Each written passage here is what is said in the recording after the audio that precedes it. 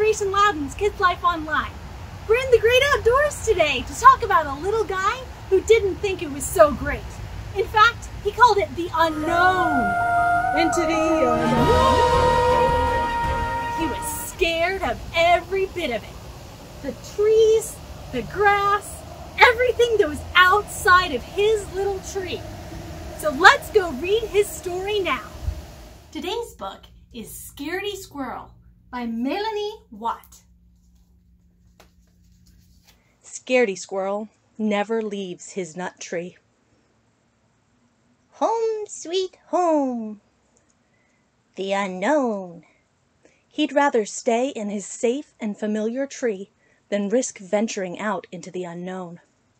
The unknown can be a scary place for a squirrel. A few things Scaredy Squirrel is afraid of. Tarantulas, poison ivy, green Martians, killer bees, germs, sharks. So he's perfectly happy to stay right where he is. Advantages of never leaving the nut tree. Great view, plenty of nuts, safe place. No tarantulas, poison ivy, green Martians, killer bees, germs, or sharks. Disadvantages of never leaving the nut tree. Same old view, same old nuts, same old place. In Scaredy Squirrel's nut tree, every day is the same. Everything is predictable. All is under control. On Monday, he's in the nut tree. Tuesday, nut tree. Wednesday, Thursday, Friday, he's in the nut tree. Saturday, Sunday, he's in the nut tree. Scaredy Squirrel's daily routine. 6:45 a.m. Wake up. 7 a.m. Eat a nut. 7:15 a.m. Look at view. 12 o'clock noon. Eat a nut. 12:30 p.m. Look at view. 5 p.m. Eat a nut. 5:31 p.m. Look at view. 8 o'clock p.m. Go to sleep.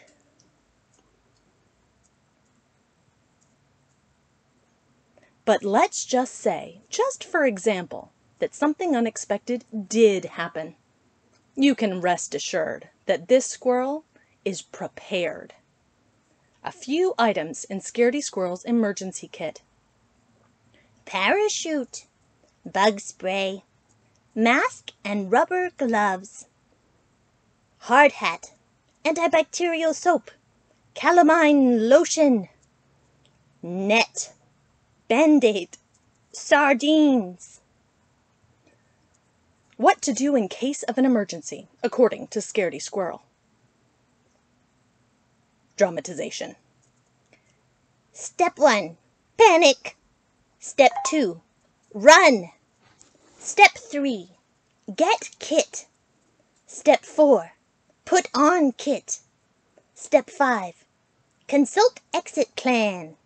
Step 6, exit tree, if there is absolutely, definitely, truly no other option.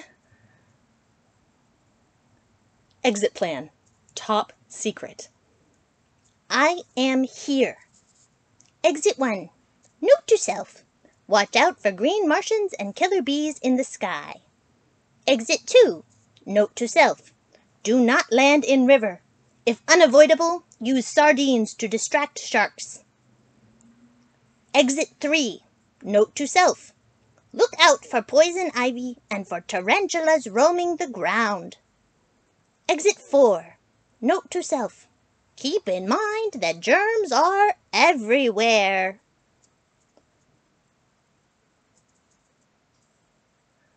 Remember, if all else fails, playing dead is always a good option.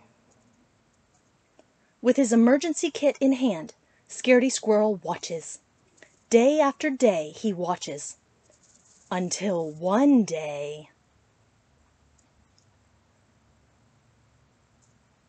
Thursday, 9:37 a.m. A killer bee appears!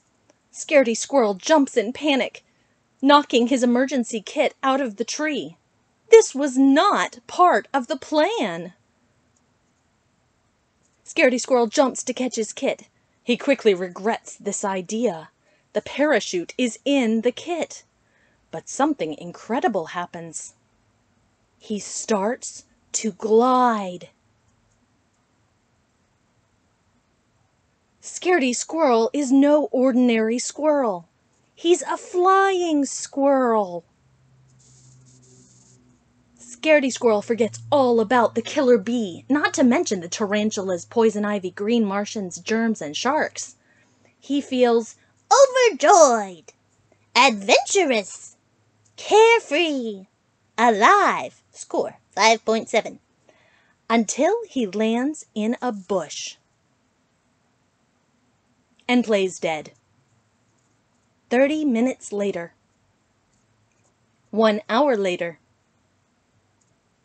2 hours later. Finally, Scaredy Squirrel realizes that nothing horrible is happening in the unknown today, so he returns to his nut tree.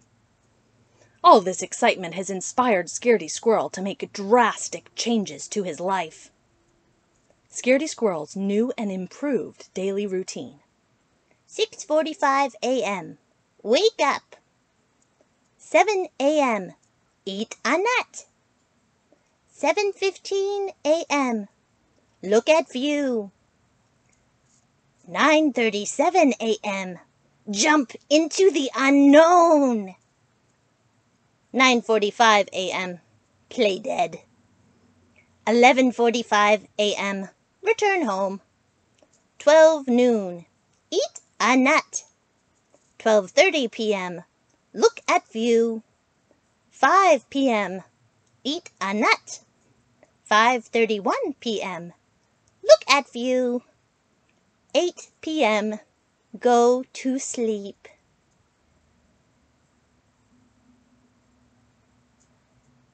P.S. As for the emergency kit, Scaredy Squirrel is in no hurry to pick it up just yet. Do you see where the emergency kit is? It's in the poison ivy! The end. Scaredy Squirrel finally got into the unknown, didn't he? And it was awesome. I'm going to tell you a story about another person who was a little bit like Scaredy Squirrel. His name was Moses, and he's in the Bible.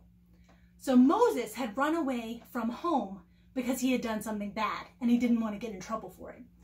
So he's out tending sheep when he suddenly sees a bush burning. It's just on fire. So he does what anybody else would do. He goes over and goes, "What in the world is up with this fire? It's not burning down." And it just kept burning and burning. And then he heard God's voice say, "Moses, take off your shoes. You are on holy ground. I am the God of your ancestors, and I need you to do something for me. Get my people away from Pharaoh." Do you think Moses said, "Sure, God, whatever you want"? No, not Moses. He hid his face and said, "What? Why me?" God said, "I'll be with you, and you'll bring the people back here." Moses said, "What if they ask what's the name of this God that is telling you to do this?" God must have been a little bit annoyed at this point, but he said, "Tell them, I am who I am. I'm the God of your father and your father's father and your father's father's father." And Moses said, what if they don't believe me? So God said, "Throw down that staff you have in your hand." And so Moses did, and it became a snake. And God said, "Pick it up by the tail." And Moses did, and it became a staff again. And God said, "If they don't believe you, I'll help you do all sorts of miraculous things to prove it." So Moses said, "But God, I can't talk right, and please send someone else." God said, "Fine, I'll send your brother with you. but go. Moses had all sorts of excuses for why he couldn't do what God asked him to do, didn't he? Do we sometimes come up with reasons that we can't do what God asks us to do, or what Mom and Dad ask us to do? Maybe we're kind of like Moses. We basically say, I can't do this. Do you feel that way sometimes? Well, you know what? Sometimes we don't think we're strong enough. But you know who is? God. God is always strong enough.